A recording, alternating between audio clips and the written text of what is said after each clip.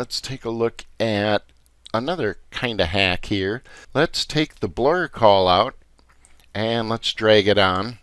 And one of the things that just kind of irritates me about the blur is, let's zoom out a little bit, is by default you drag it on and it's this size.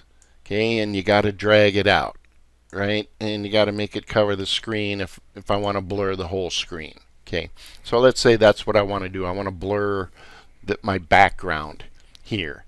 Well, when you do that, you can't just use the snap lines here because it's not gonna really accurately blur the edges.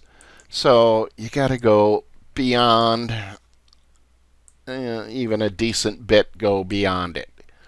Okay, and now it's properly blurred. Okay, again, a kind of a multi-step process and procedure. So let's try this. I want to blur this thing. Drag the blur callout to the canvas, take it off to the side, and what the blur callout does is it blurs whatever's in the shape. Now let's move it over here and let's invert that. In other words, let's blur everything but what is in the little box there.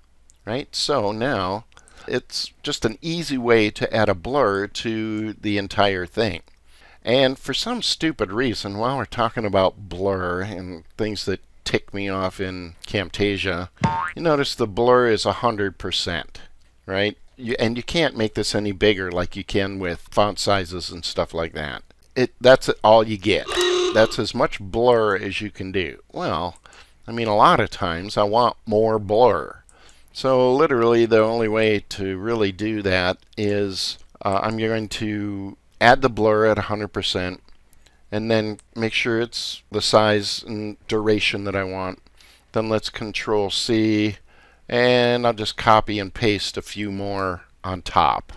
Okay, and you can make it pretty darn blurry. Let's see, and then generally I guess what I do is probably group those up. But when you do that, if you group them, this is another little bit of weirdness that I've noticed. So we saw that it was pretty darn blurry before. I grouped them up and all of a sudden I don't really have the blur. You also have to include in the group whatever image or clip or whatever it is you're blurring. You can't just select all the blur callouts, group them, and have this cumulative blur effect. Okay, so that's one thing to kind of be aware of. Okay, those are a couple of tips and tricks. Any other questions on that? Let's press onwards here.